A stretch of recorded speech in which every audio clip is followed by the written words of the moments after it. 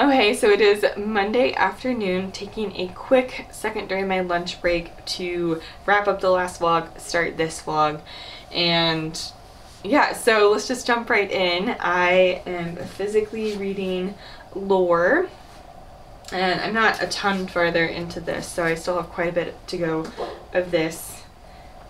And I forgot to mention as I was wrapping up the vlog, my last vlog just now, but I also actually have checked out The Water Knife from the library. Checked it out through Libby, but I'm actually reading it via Kindle. And so I've read just a little bit of this. This is a climate fiction that follows a very, very where water is very, very scarce, I guess I should say, future United States. Water is scarce. We're following the western part of the United States where it's particularly bad. You're following a few different perspectives who are connected to water in some way. There's an immigrant family, there is a reporter, and you also follow a lawyer who works for someone who is very powerful in terms of real estate, I think, and this lawyer is trying to make sure that the woman that he works for, who is this real estate, I'm not sure if it's commercial, residential, whatever, but make sure that she has access to the water that she needs for her properties, and everyone else be damned. So and there's, basically it's just kind of the fight for water. There's an actual death, and so I think the story is going to center around this death and how that brings all of these perspectives together in the fight for water. So I've started that. We'll probably continue on with that along with Lore, and I'm also listening to the audiobook of How to Avoid or Avert a Climate Disaster. This is Bill Gates' recent book on climate change, and I talked at the end of last week's vlog about why I'm loving this so much so far, and I will continue to do so once I finish it to see if I have the same thoughts and feelings, but I'm really, really enjoying it so far. I think he's doing a really good job just kind of trying to focus the conversation on what he feels are the super critical conversations we need to have, kind of cut through the noise. Here's where we need to focus, here are the sources of carbon emissions, here and kind of the sectors we need to tackle, here are the technologies that we have, here's what we need in order to get to zero emissions, and that's what we need to focus on. And I think it's super compelling and interesting so far. He definitely acknowledges that he has a very privileged and limited perspective on this, but has been able to talk to so many experts and so many different voices that he's trying to make sure he's bringing all of these in while acknowledging his limited perspective, but still feels that he has to do what he can to use his voice to work on climate change. Anyway, super interesting so far, so I'm continuing to listen to that. My next audiobook will probably be Blackfish City, but we'll see. So yeah, that is the start of this week's reading vlog, and I will check in once more reading has occurred. So it is Saturday, late morning, early afternoon. There's a lot to catch up. So I'll start with ebooks, audiobooks, and then move on to physical stuff. So I did finish How to Avoid a Climate Disaster by Bill Gates, and listen to this one on audio. As I mentioned, Will Wheaton narrates. I don't know if I mentioned it in the first clip of this vlog or the last one wrapping up my other vlog, but Will Wheaton narrates, which is always just a delight. I love his narration. So it was really great to have Will Wheaton narrate this. I really do look forward to getting a physical copy and actually being able to mark some key sections and just kind of his key takeaways. But yeah, I really enjoyed this. I really, really did. I don't think it would be the first book that I would hand someone if they just said, I want to know about this climate change situation, what should I read? This wouldn't be the first thing that I would hand them. He doesn't really go too much into detail about the science of climate change. He's coming from a very particular perspective and talking about a very particular message. It's a short book. He's not trying to be comprehensive. So again, he doesn't go much into the background. He doesn't go much into the science. He gives a little bit and then really just kind of jumps right in and says, here's where we are at emissions. We need to be at zero. And here are the key sectors and kind of breaks down his thinking about the key sectors that we need to focus on. He also, I think one of the interesting sections was him talking about the kinds of questions that he asks when he's having conversations with experts about climate change, to really kind of break it down and understand, you know, if they say we can cut X amount of emissions if we do this particular action, it's kind of a series of questions that he asks to really put that into context and understand what that means for the overall picture of getting to zero emissions, which I thought was really interesting. And he then kind of breaks it down by key sources of emissions, or key ways that emissions happen, you know, moving things around, building things. He breaks it down and talks about the key breakthroughs that have happened in each of those areas, and he talks about them in descending order of the amount that what percent emissions are associated with that particular action, activity, sector, and goes in descending order. And so I thought that was a really interesting and helpful way to break it down and think about it. And he just talks about what key innovations have happened in those sectors up to this point and what really needs to happen. And I think he did a really good job trying to bring in a bunch of different perspectives, use his, I guess, unique perspective and the way he's been able to use his privilege. And he, again, very much acknowledges that from the beginning, that he is just some rich white guy, but that he's trying to do what he can and has used his privilege to at least be able to talk to a bunch of people. And I mean, if he's gonna just be some random rich white guy with an opinion, that doesn't, you know, necessitate that he speak his opinion or be able to voice his opinion or have one if he's not an expert, but he at least acknowledges that he has tried to use his privilege to acquire an informed opinion, which is always appreciated.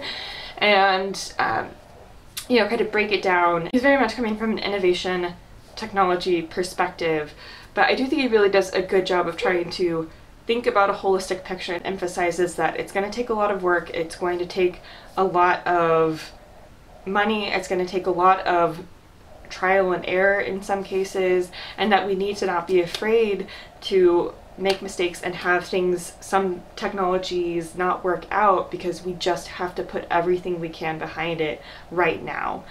Anyway, I overall really liked this, and think that what he was trying to do, he did pretty successfully.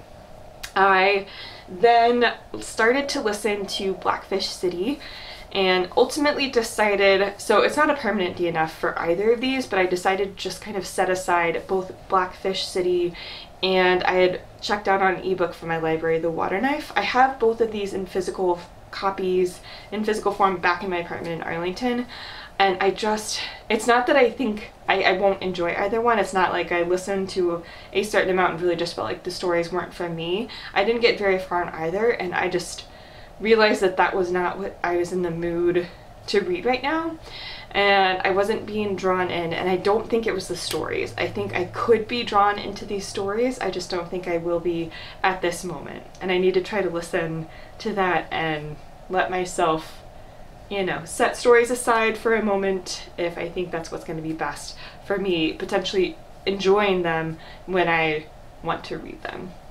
And so I returned The Water Knife and stopped listening to Blackfish City just for now, and I just needed something that I was just gonna get sucked into, and I needed something to engage me. I needed something just fun and engaging that was really just gonna grip me. And I ultimately decided to listen to The Boyfriend Project by Alexis Hall, and this was the perfect choice. This was the perfect choice. This is what I was in the mood for. It really was calling to me. I had the audiobook, and I really felt like this was going to be a fun one to listen to on audio, and indeed it was, and I was immediately hooked. I was immediately so hooked. And I absolutely ended up adoring the audiobook. The narrator is great. I didn't like the way he did female voices in this story, but overall I really loved the narrator. What's the story about? Glad you asked. So we follow Luke, who is not really in the best place in his life. He is the son of a couple of famous musicians. His father in particular is a famous musician who abandoned him when he was a small child for the sake of his career. and he's just not really in the best place, and a work situation happens and he needs to kind of get a put together boyfriend, or be seen with a put together boyfriend, in order to have a better image for his work. And you know, the person that his friends suggest is someone that he's met before, and that's Oliver. And Oliver seems to be all put together, and they seem to be two very different people, and they are two very different people, and you know, they don't think they're gonna hit it off. They don't hit it off at first, but they still there's a reason why Oliver might also want to have a fake boyfriend, and so it's very clear, like they're very explicit about it up front. They're going to be fake boyfriends for a while. They're going to attend this work event and kind of get some of this work situation for Luke fixed. There's some family things going on for Oliver, so you know, they both really need a fake relationship, and so they start to fake date, and of course, you know, things get complicated and they actually start to really like each other, blah blah blah. So it's kind of similar tropes. Like, it's definitely a different story, but it is similar tropes. It's a very similar humor style to Red, White, and Royal Blue. So if you really enjoyed Red, White, and Royal Blue, I really think you might have a fun time with this one as well. It's also kind of the same level of steam as Red, White, and Royal Blue. There are explicit scenes, but it's more about how they feel during that than anything else. Anyway, so I feel like if you like that one, you're really gonna like Boyfriend Material. I had such a fun time. This was so addicting. I listened to it super quickly. I could not stop listening.